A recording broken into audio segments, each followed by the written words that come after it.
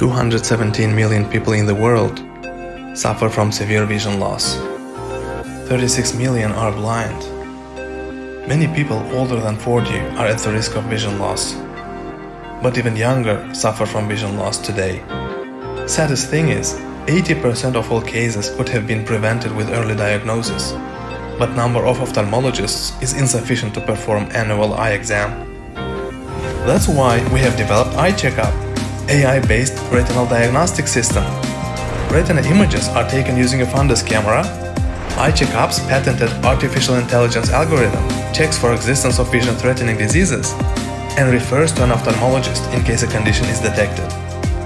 EyeCheckup doesn't require prior training and can be used by a primary care physician or any other point of care.